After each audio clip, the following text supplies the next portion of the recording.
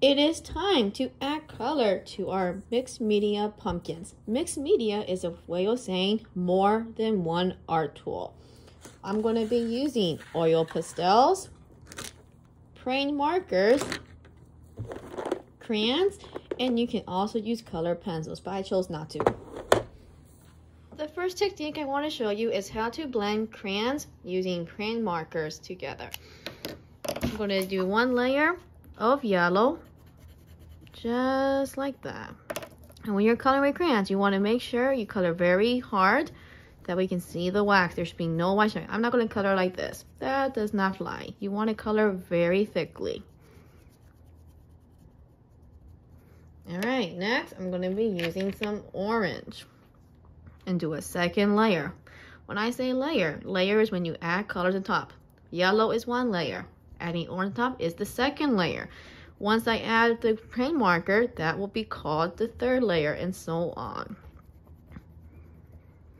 Okay, next I'm going to go in here and add some texture. We did this a while back with the bunny. Blend it together. I love these markers. They're like paint. They're so nice. Blend it together. It has a nice red orange. And so on.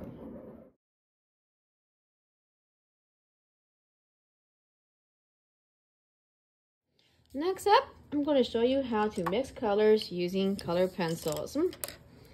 When you're mixing colors with color pencils, or anything really, you're going to always start with the lighter color. In this case, it's this really light pink. I'm going to go in here, using circular motions, I'm going to color it in using the light pink. Next, my second layer is going to be the yellow. Once again, circular motion. You'll see it has like a little peach coral color. And then for the shadow, anywhere you want to have value. Value is the lightness and darkness of a color. You use your darkest color for the shadow. Without shadows, things start looking cartoony. You'll notice on animation, unless it's a very dark grim scene, you're not going to have many shadows. Unless you're Batman. In Batman, there's tons of shadows. The whole show is nothing but shadows.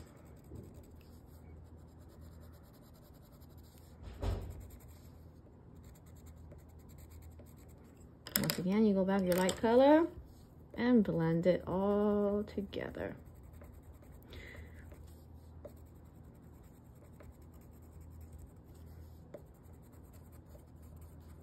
And that one's done. Lastly, I'm going to show you what to do with the oil pastels. Oil pastels are wax resistant, so are crayons, but they're not as good.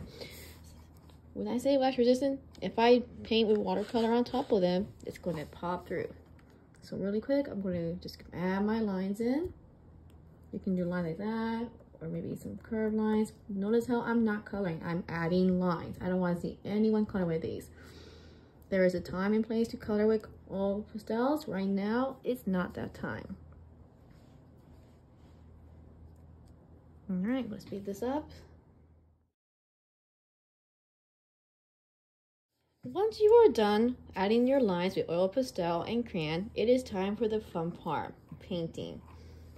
You're going to do swish and flick, not this, flick. And with the color you want. In my case, I'm going to use this nice teal blue. Wet it just a little bit and start painting your sky. You'll notice how it pops right through. I'll be doing wet on wet. This is, I have paint that's already wet. Let me take a different color and paint right over that to make a different tone.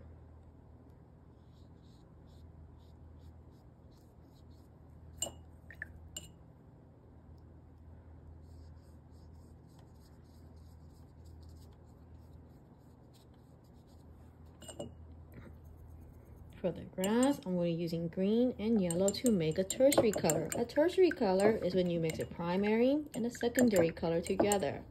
So I'm going to start with yellow.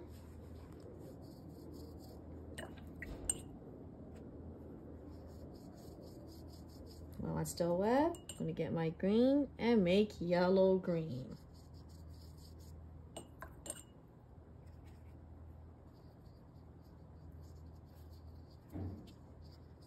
That's what you were doing once you are done with that. How you decide to use mixed medium is up to you. You can use the crayon technique and the praying markers. You can use color pencils, layering. You can use oil pastels to color in just a small area, not a lot, just a little bit. But if you have like a small pumpkin like that, you could do that with oil pastel. This is what you're doing. You're using mixed media. Once again, mixed media is when you paint using different art tools. So I might have crayons, I might have oil pastels. It's more than one art tool.